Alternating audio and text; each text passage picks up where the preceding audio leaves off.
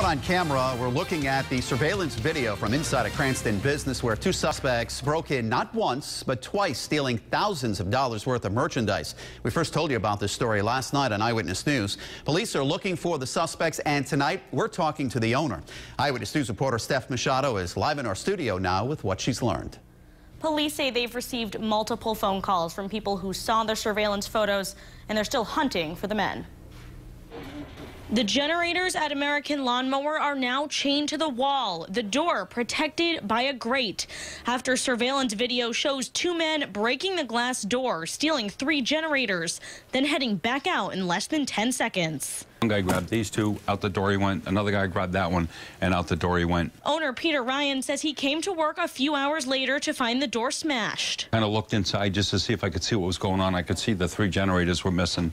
So at that point, I didn't even come in the shop. I just called the Cranston police. After police arrived, Ryan checked the tape. The men had hit not just once, but twice.